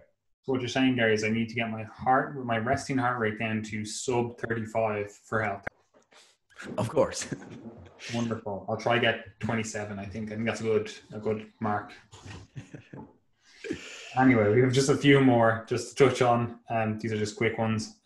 Processed food, again, tends to be high in like nitrates, higher in sodium, generally consumed in the context of a poorer diet. So yeah, I'm less likely to recommend processed foods. You know, that's not to say that processed foods are necessarily bad. You know, it's just I wouldn't make them the base of my diet. If you're going on a fucking hike and you're like, oh, I had some beef jerky and brought it with me, am I going to die now of heart disease? I'm like, that's just not an issue for me. You know, or if you're like, oh yeah, again, I went on a hike camping and, you know, had some sausages and, you know, some other processed meats and whatever. I'm like, it's just not a big deal for me, right? However, if you're just like, yeah, I was actually just sat at home like I do every night, watching Netflix, and yeah, I had an entire steak of chorizo. I'm like, okay, well, we've actually got an issue here, you know. So delicious though. Processed meats. Not generally something I would be like, yeah, let's get them in the diet. Processed foods in general, again, like we're talking, you know, higher carbohydrate ones like sweets, candy, that kind of shit. Again, it's displacing other nutrients. Excuse me. And if it's not displacing other nutrients, it's a calorie surplus, which again leads to higher body fat, higher weight. We were talking about the sugar, all that stuff. So again, processed foods, I'm probably limiting them. I'm probably going to, a whole natural food based diet, real food, quote unquote, wherever possible. Again, that's not to say that all of these foods are bad. Like, again, like we could definitely say like cheese is processed food. We could definitely say that yogurt is processed food. Like there's so many things that are technically processed food, which we just don't categorize them. Like, people are like, oh, I eat only natural food, and they're eating butter. I'm like, this is processed, so again, it depends. I just probably wouldn't be eating a lot of processed foods. Do you have anything to add to that? No, I mean, pretty basic, Straightforward. Next one is just red meat. Obviously red meat has in general a bad rap when it comes to heart disease, and that's somewhat understandable and somewhat just misguided. Obviously red meat generally tends to, again, what we think of red meat generally tends to have higher saturated fat and iron as well. Two of these potentially can lead to increased, well, saturated fat does, but iron as well can lead to increased heart disease risk. So maybe it's not something that we want to be consuming lots of. However, that hurts my feelings as someone who is very patriotic to Ireland, because being anti-red meat inherently means that you're anti-cattle, and being anti-cattle is not just unpatriotic, it's actually anti-patriotic in Ireland, because we are a cattle farming nation, a pastoral society, as much as people in Dublin or Cork like to pretend it's not. If anything, we should be increasing the herd. But anyway, look, that's a complete utter discussion. But I probably wouldn't be consuming like only red meat. I definitely would be mixing, especially fish, in there, and maybe some poultry, maybe some other plant-based proteins, or again, like we can talk about it another time, but like doing something like veal, or things like veal is literally like 0% fucking saturated fat, and people are like, oh my god, red meat. It's like as if red meat is just one category of things, like I don't know, some people like to categorize veal like deer as not red meat somehow, even though it's definitely red meat.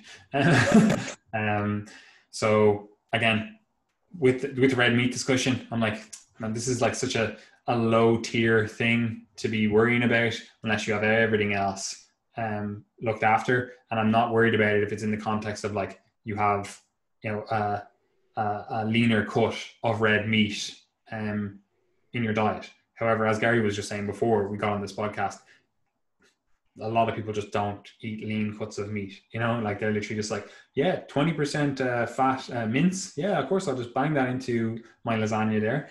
Or, it's like, a fatty cut of steak. Yeah, of course. And I'll eat the fat on the side of it as well, Yeah. And I'll cook it in butter because that's what we do, so by recommending lowering red meat, it inherently lowers the intake of saturated fat, and also generally tends to lead to a quote unquote better or healthful diet pattern, so I'm in a quandary here, Gary, in terms of suggesting we lower red meat intake, but also being inherently patriotic to my country. Yeah, like personally, like I'm a big like red meat fan, obviously, again, we're Irish. We love our steak, can't get away from it. But yeah, look, I mean, looking at the actual evidence and considering this from like solely a scientific perspective without my food preferences in mind, I think that I think that the recommendations to lower red meat in general, when thinking again population level, I think they do make sense. I think from a saturated fat perspective, and I think from the perspective of even colorectal cancer, I think the recommendations to reduce red meat and particularly processed meat, I do think I would absolutely stand by them. That doesn't mean, again, like when you see this stuff, this obviously gets kind of weaponized, you could say, if you want to take it that seriously, by people who are, on the vegan side of things, who say, hey, look, all the recommendations say lower your red meat. It doesn't mean zero. And again, I think you have to keep the overall diet in context, because obviously we don't want to, I think a public health message to tell everyone to go vegan, I think that'd be reckless. Like, I don't think that is, that would be appropriate at all. And I think that when you look at the research on, for example, the effect of dietary protein on muscle mass and the avoidance of sarcopenia as someone ages, I think it's very difficult to begin to look at health through solely like an isolated lens of like reducing cardiovascular risk. I think you also have to consider what dietary factors actually lead to higher levels of muscle mass. And often there's actually a degree of conflict there between the dietary patterns that people consume to gain muscle and the dietary patterns that lead to cardiovascular health. So I think that's one of the difficult things about nutrition, is that you actually have to be willing to say, look, I'm going to wrestle with these few different things which don't neatly tie together, but appreciate that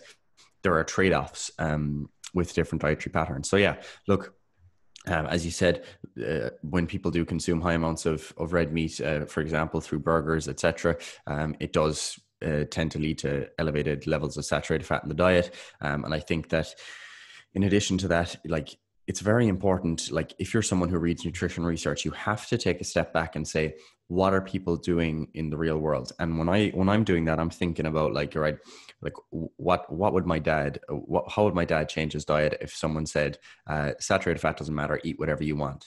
That gives permission then for the typical kind of, the typical Irish person in maybe their 40s, 50s, 60s to go back to just saying, oh, great, I can have my fry up in the morning with, cooked in butter on the toast, etc. And it's like, yeah, look, for someone like myself or yourself, Patty, who's looking at all this stuff, and we're using MyFitnessPal, we're saying we're tracking how many portions of vegetables we're eating per day. We're thinking about eating things like beans to increase our fiber, etc. All these different variables.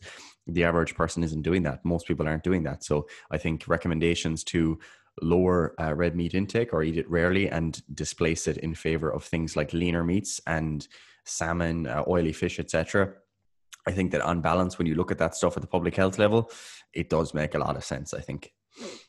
Yeah, and especially when we look at a public health level, like obviously the recommendations changed, and if they were an individual level, which also brings me to the realization that, for Ireland as a nation, we could never be self-sufficient and be vegan at the same time. We just don't have the climate for it. Like whatever about being on continental Europe or whatever, like we just don't have a climate that would allow us to actually be vegan. So even just as a public health message, or like, it doesn't make sense for Ireland, which is actually really interesting when you see people that are suggesting things, but they're actually completely dissociated from the reality of the economy and the culture that they are recommending things to. Like, for example, it's actually, I find it both saddening and hilarious at the same time when people do the, veganuary, when they're like, oh, I'm going to be vegan in January, and I'm like, you realize that like winter is the lowest production point for all of these crops. It's like, you can't produce these crops in Ireland at this point. So they all have to be imported. So if you're doing this for like, the environment, I'm like, you are causing more harm than you are causing good, because we don't have the climate. It would be like Iceland or something trying to be a vegan community. It's like they just don't have the climate that would allow that. They couldn't do it. And Ireland couldn't do it. Like we probably maybe could, but there would have to be so much change that would have to occur to allow that to. What's the story? to allow that to actually happen, So we have to keep that stuff in mind when we are actually doing a population-based recommendation. We have to take into account the actual economy, the actual culture, and the actual sustainability of what we're trying to suggest, But anyway, that's a complete aside, and we only have two more things to just mention, which Gary already mentioned one of them, which is fish intake. And, we should definitely be eating more fish, I reckon. Anyway, I think that's going to be something that would be associated with better health for a lot of individuals, especially individuals who just don't eat fish at all, you know? Like Gary doesn't eat fish, he eats salmon, and he's like, oh, that's good enough. Like literally he's a child, you know. Whenever you listen to Gary and he says, oh, your children for not eating your fruit and veg, like just remember that the chap literally only eats salmon as his fish source. He's like, I don't like any of the other ones. Literally They're rotten. Like, childish. Anyway, I'm not a fish. we live on an island surrounded by fish, right? Like, since our joining of the EU, we've we've allowed 290, I believe, billion worth of fish just be fished from our seas. You know, we could literally have the fucking Chad economy if we just regulated that shit and they had to dock in Ireland. But anyway, that's another discussion. Not for the Triage podcast. Not for the Triage podcast. You know, if we just had an increase in our fish consumption, we could also have an increase in our economy overall. So I think that makes economic sense and health sense, you know? So I would be 100% pro as an island community in terms of eating more fish, you know? However, there are some concerns about fish, and one of them is this TMAO, and there's a huge discussion we could have about this. However, we're not going to have the discussion because I ultimately think it's irrelevant. From my understanding of the research and from my understanding of the overall effects of it, I'm like, this is just not a concern. Any negatives associated with this are far outweighed by the positives of eating fish. Would you agree, Gary? Yeah, I would agree. You know, sorry, my dad's after just putting on a kettle here, so I apologize if you can actually hear that in the background. But yeah, basically, fish I think is something that, like, for me personally, like, I didn't, as you said, I actually didn't eat any fish as a child. Although my mom and dad actually tell me that I used to eat fish when I was a child. I used to eat salmon when I was a kid, but then I basically stopped eating it until I was maybe.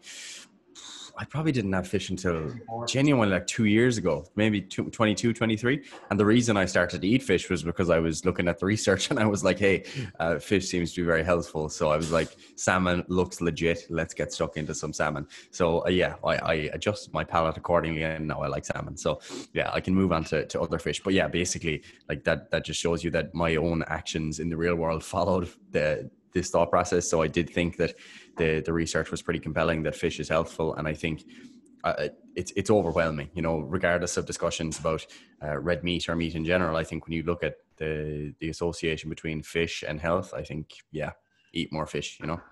Get on those Chad kippers, the fucking absolute Chad of fish. But anyway, the final one. This podcast is a mega podcast. Fucking touch on fucking everything here now. The final one is just don't do steroids. Pretty sure. Like, literally, I have yet to see individuals who do steroids and don't have cardiovascular complications. You know, and people always like to say like, oh, it's only the modern day ones. You know, the modern day steroid users. It's because of the huge quantities they take or whatever. I'm like, Arnold Schwarzenegger has had like fucking 5 heart surgeries. You know, it's not like just a golden era versus modern era thing. It's just like, these just don't seem to be beneficial for heart health, you know? I'm sure, like 100% sure there are ways. You know, we discussed it with Broderick on this podcast before, and we probably will discuss it with some other individuals as well on the podcast. There are definitely better, more healthful ways to go about using anabolic steroids. But for the vast majority of people, probably not something I would recommend if you are concerned about your health. Because if it was, man, I would be jacked out of my fucking mind right now if I thought it was absolutely healthy. Like, there is no doubt in my mind. I have no ethical, moral, whatever quandaries with this. I would be 400 pounds shredded. I'd be on all of the fucking steroids if it didn't lead to negative health outcomes. Plus, I want to have like 12 kids. So, you know, any potential possible, you know, reproductive issues, that does also turn me off the whole shindig. Brian, do you have anything else to say on the steroid issue and heart disease?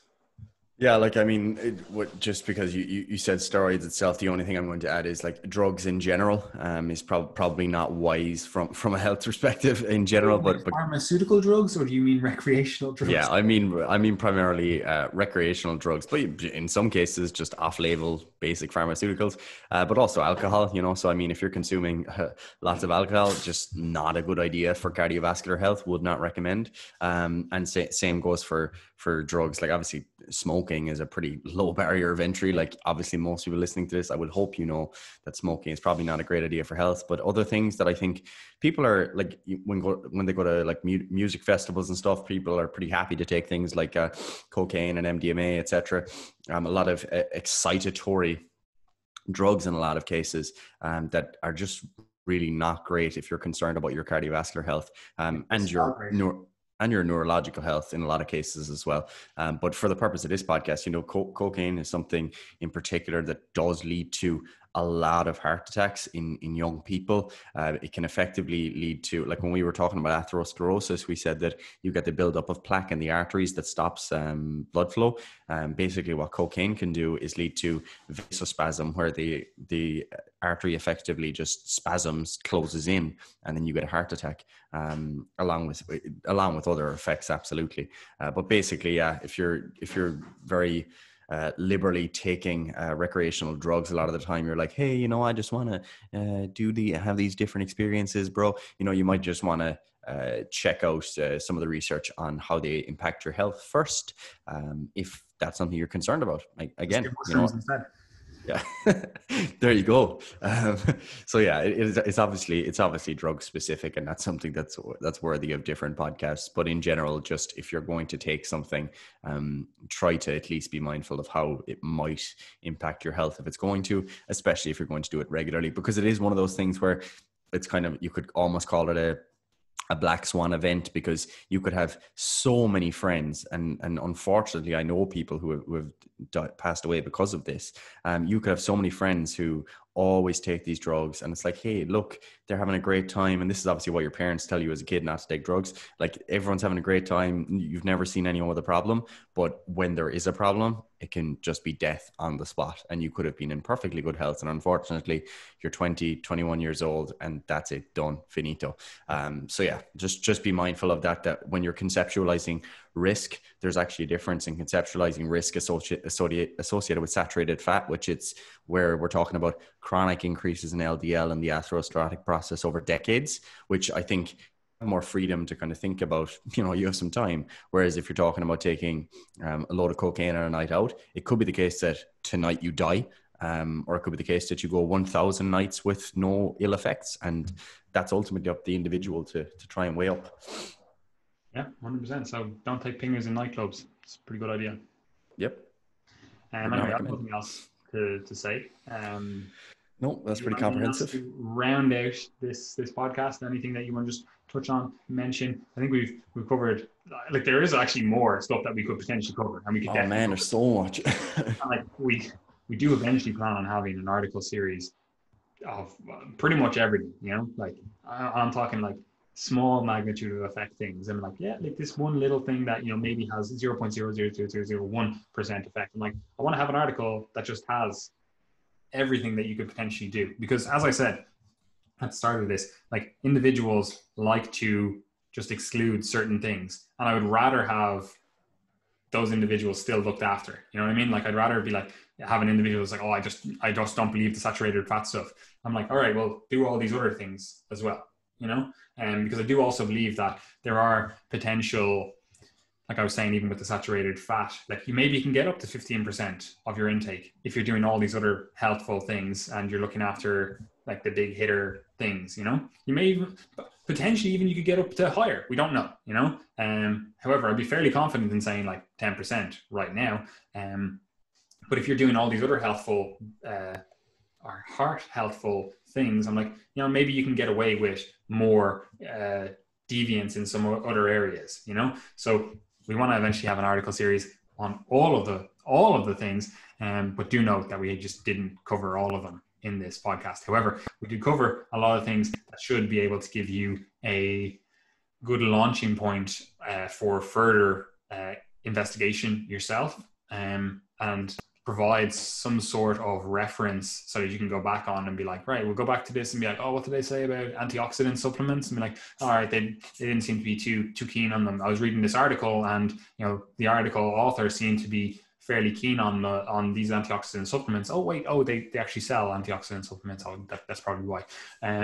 So like I want you to have some sort of reference to go back to, because it's probably going to be about 2 years before we write that article series, because we have quite a lot of other work to do. And with that in mind, Gary, what other work do we do? Me? I don't do anything. I know you don't do anything, but as a company, what do we do? Oh, as a company, yeah. So yeah, guys, obviously, if you've been listening to the podcast for any period of time, you'll be aware that we have a newsletter. It's called the Triage Method newsletter. And you can subscribe to that below in the description box, and then you'll receive lots of information that is exclusive to the newsletter and related to things like recommended resources from around the internet. So like a lot of the time on the podcast, we say, there's a lot more that could be discussed about this topic, or, there's studies related to this topic. That's where you find them. That's where we put them. We put them in the newsletter so that, and one of the things I've been trying to do, on a side note, one of the things I've been trying to do recently is think about what we've discussed in the podcast, or maybe what we've been writing about, and then maybe post a research paper or articles from other businesses on that topic so that you can kind of read more broadly on it. And obviously we share all of our own articles, etc., in the newsletter as well. So if you don't follow us on social media, or you don't keep up, then that's where we're going to be posting all of the content that we have been producing. In addition to that, you can join the Triage Method community. That's our Facebook group. And there's been lots of productive questions and discussions, etc., within that group. So I'd recommend joining there. You can join that below. That's open access again. We do have an upcoming service that's going to be of interest to coaches, or those of you who are very interested in starting to apply some of the scientific stuff we discuss and the theoretical stuff we discuss in like the real world. That's going to be the Coaches Corner. That'll be launching at probably the end of August. And basically that's going to be focused on training, nutrition, and the practice of coaching itself. Like how do you design programs? How do you educate your clients on nutrition? How does anatomy tie in with biomechanics, and how does that tie in with exercise selection, and how does that tie in with rehab, etc.? So it's where we're going to be trying to marry a lot of the stuff that we write about and discuss on the podcast in a more coherent manner that's focused on coaches.